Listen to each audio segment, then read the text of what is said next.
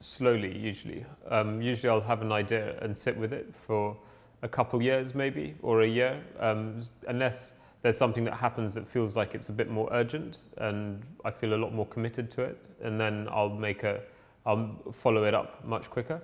Otherwise, once I decide on an idea and it gains momentum, I'll start making drawings. I'll start doing some research into it. If there's a particular event that's happened, I'll research it. I'll look into different images and things that are on social media, or I'll look through my archive of drawings and see if there are images that I've been working with that fit that idea. And then from that, I'll start putting together different compositions through the drawings and slowly figure out the size of the painting, the different elements that I want to contradict the story sometimes, if that's necessary, the different art historical references that fit, and then ultimately there's the cloth which will sometimes dictate different parts of the composition. So if there's a particularly textured or wrinkled part of the cloth, it can affect what goes in that particular part of the painting. And then, of course, you have colour and reference to place, and the subject will often push the colour in a particular way, or will ask for the painting to be worked on more or less, depending on what it needs.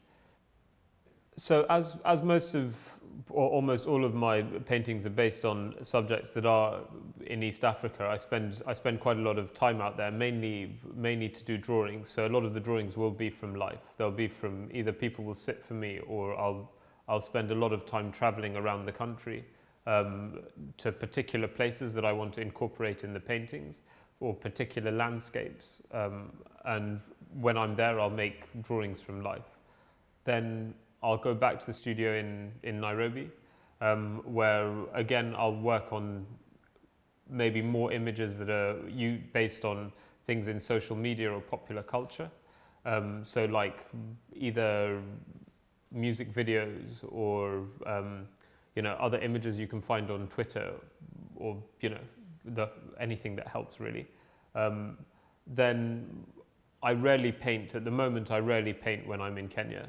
It's just more gathering ideas and developing the themes for up-and-coming shows and new bodies of work. Maybe I'll have a couple months out there to prepare stuff for a new body of work, and then I'll come back to London and spend my time when I'm in London mainly making the paintings.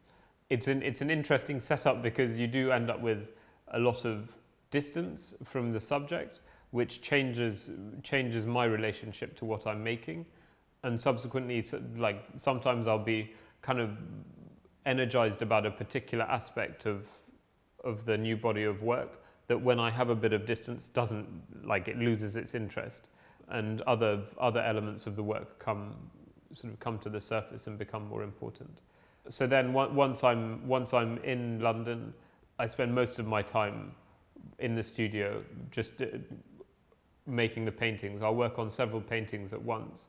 Again, it's just a way of giving me time to digest the marks that I do make, the images that I make, and how they all play off each other.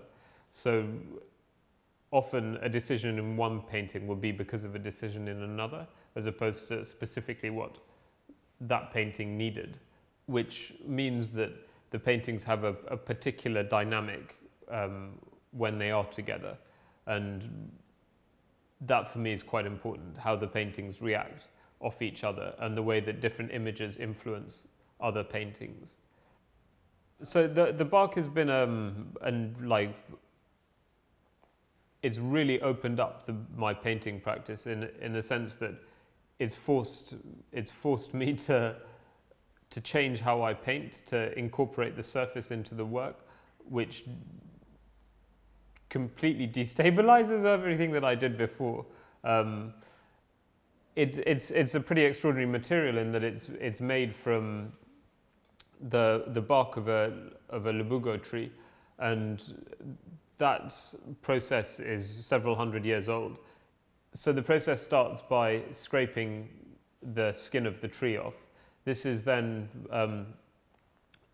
exposes what will be the surface of the cloth. After that, a shapen machete is used to score down the outside of the bark, only going in sort of a centimetre or 2 centimetres, so it doesn't damage the inner bark of the tree, which would then kill the tree. So it's very precise. Once they do that, they use like a part of the stalk of a banana tree,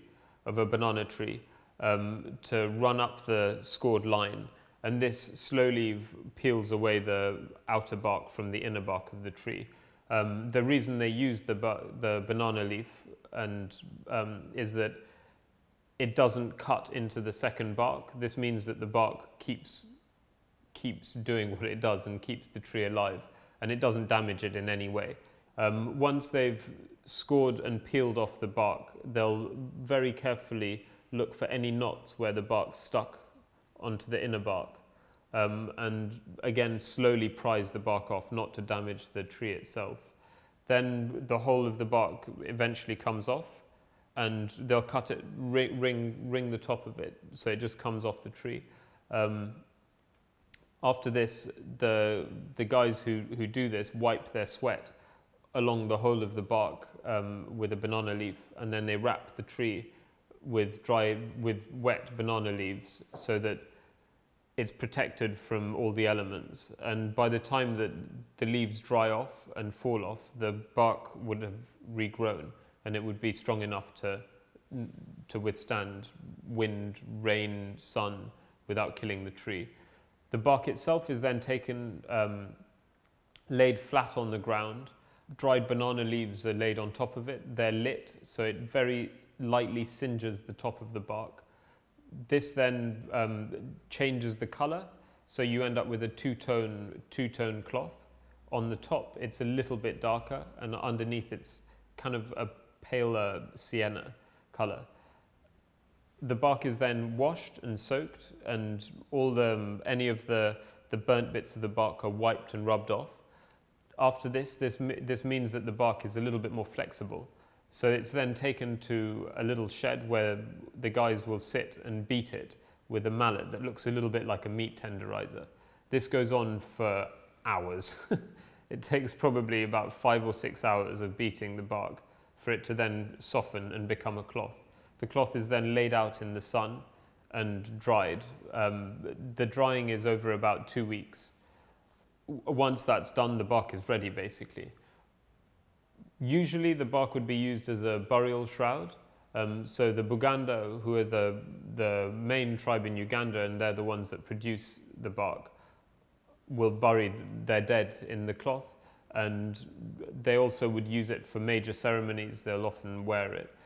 I came across the cloth in a tourist stall, and it was being used as a placemat. And it was only after looking into how I could find this that I came across this extraordinary process. And that now is the basis for all of the paintings. And in my mind, what it does is locate the work very specifically in that part of the world. And not only that, it puts it within a longer historical context of cultural production.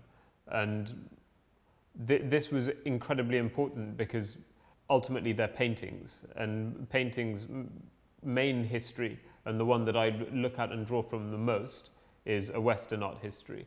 And it was important for me to be able to locate both the history of the work and the current cultural references in East Africa.